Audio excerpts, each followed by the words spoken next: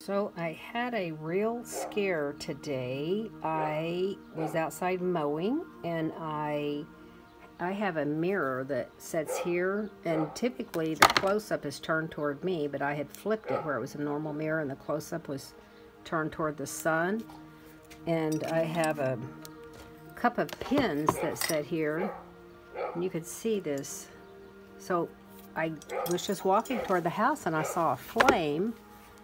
And typically, I keep this pulled up. This is my curtain, and you can see it's burned my curtain. I don't know if you can see that.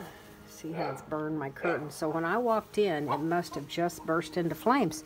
So it's so weird. I'm walking in, and I see this flame in my house, and I thought, am I seeing things? Why is there a flame in my house? Well, you can see I've thrown a bunch of these pins away, but see, that one is burnt.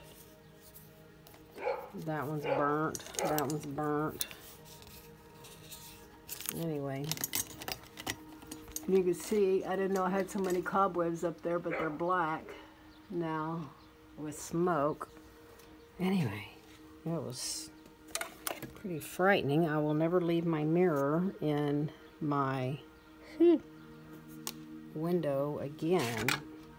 Ugh, goodness. Because if this would have caught on fire and dropped down onto all my paper on my desk, and the dogs were in here. Anyway, oh, what a mess, huh? You see some of these pins, they just melted. Anyway, praise God. I walked in just as it was. So, yeah, who knew that a magnifying mirror magnifying the sun could heat up a pair of scissors until they burst into flames.